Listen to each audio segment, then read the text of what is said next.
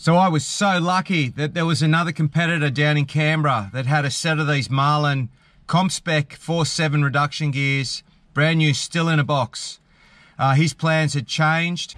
We'll be putting these in the case that let go on us a couple of weeks ago.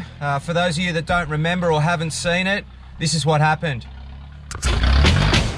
We're going to do something different this video. We're going to do a technical build on the transfer case. So Brian's going to take us through all the steps of putting together this case with the 4.7s and the trail gear rear disconnect. Appreciate his time in doing this for us. We're also going to incorporate the twin stick setup. This is a trail gear lever set. I'll just explain to you how we can make this work. For your twin stick, this is the interlock pin that has to be removed. So this is the 2.4 selector rail. So you'll know just from experience that you cannot select high and low. You can't go across into that gate until you've moved the stick from 2 to 4.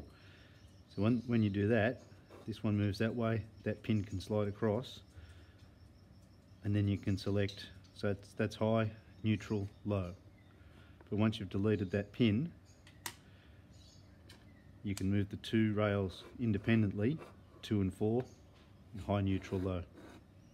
In this picture here of the input gears, Marlin being on the bottom, it has longer splines and there's no neck down section. The idler gear, Marlin on the left. Wider output gear, also has oil drillings in that leads oil up to the roller bearing. The output gear, Marlin on the right. The drillings make it lighter and lift oil to the top of the case. First stage of transfer case reassembly is to get the low range gears into the reduction box. So this is the very front part of the transfer case. This is the input shaft that goes into the gearbox. This is upside down just so it balances on the bench. So there's our new Marlin Crawler 4.7 low range gears. So you can see the much wider output idler. This idler gear, I've had to clearance the case a little bit more than what was required for the trail gear gears. So we're checking for smooth rotation and operation. It's in neutral there, so if we go forward like that, sorry, low range. That's low range. There's high range, 1 to 1 straight through.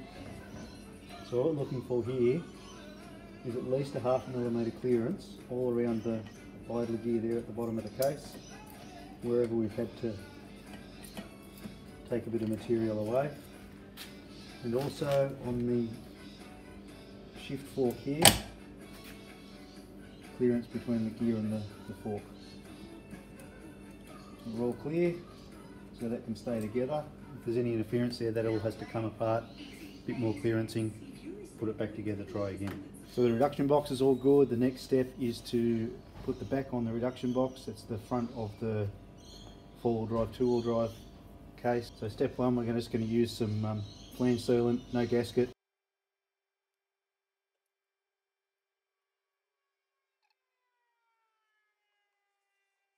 There, we're going to use some assembly lube on all the bearing surfaces. I like this stuff, it's halfway between a grease and an oil. It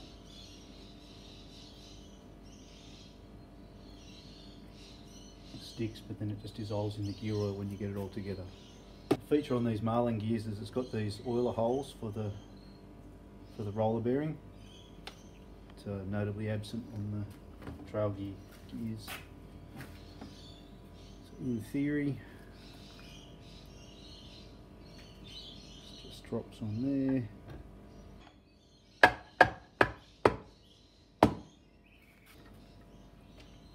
little bit of copper anti-seize on the start of the threads there. Roll it over.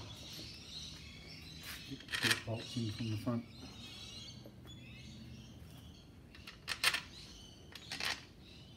Part of the transfer case.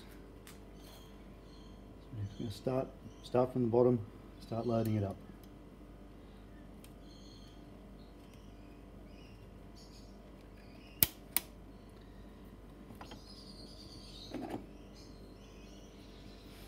Snap ring and retainer for the input shaft.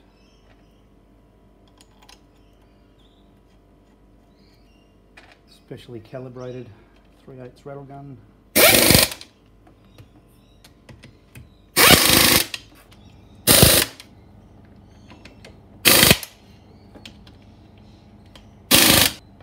Front output bearing, usually pretty tight.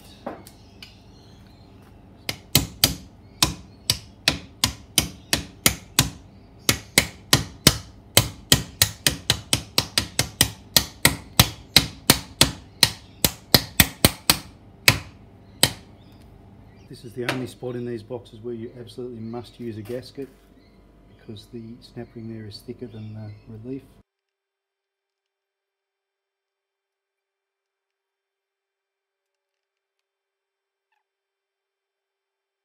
Make sure we've got the oil hole lined up.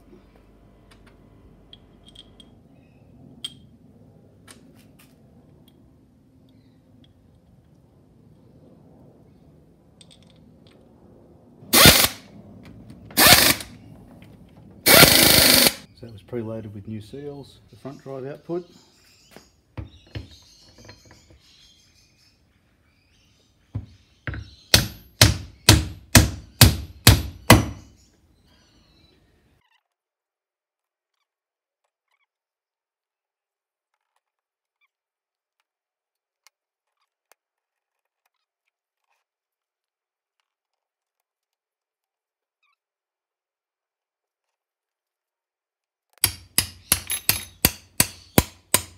Hide the gear, we oiled that bearing earlier.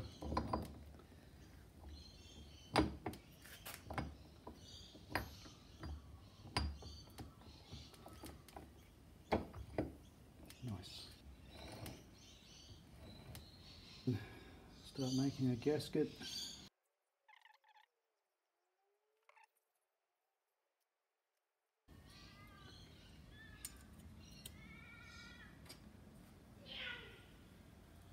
Oil rails.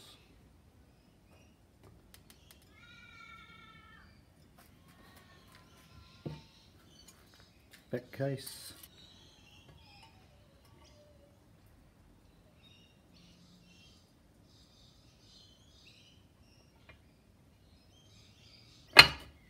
She goes.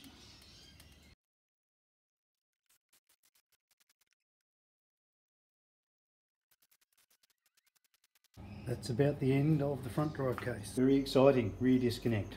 This is my first time, be gentle with me.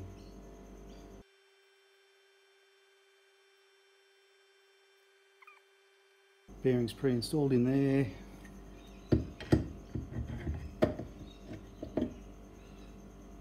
Snug.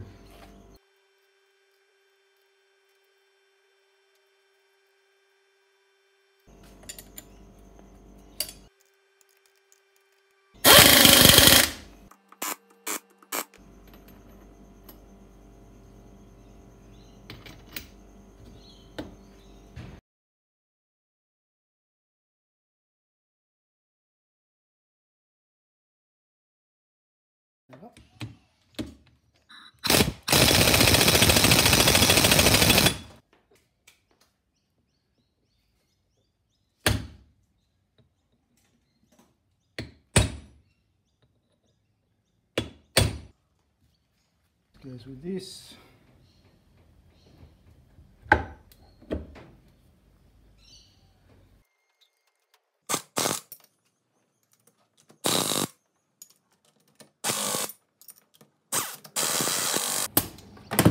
Very nice. Rear output flange, we tied it up before. A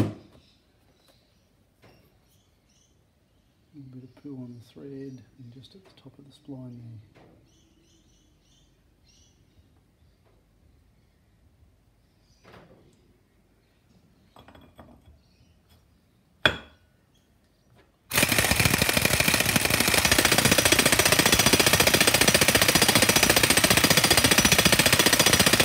The last bits.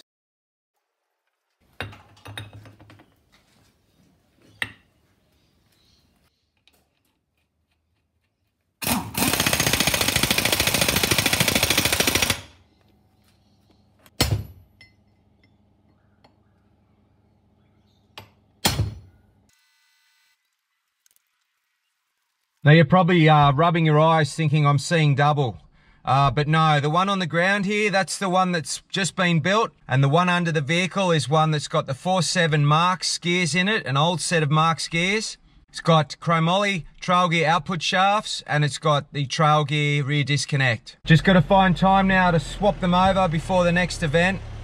With the one that's under the truck at the moment, we're going to be splitting that, so the rear disconnect's going to be separate. And whether we put the 4.7s in a standard box. Brian and I have been friends for a long time, well over 20 years. And he's my go-to man for my diffs, transfers, any questions I have. He's a world of knowledge when it comes to Toyotas. I hope you enjoyed this episode. And as always, thanks for watching.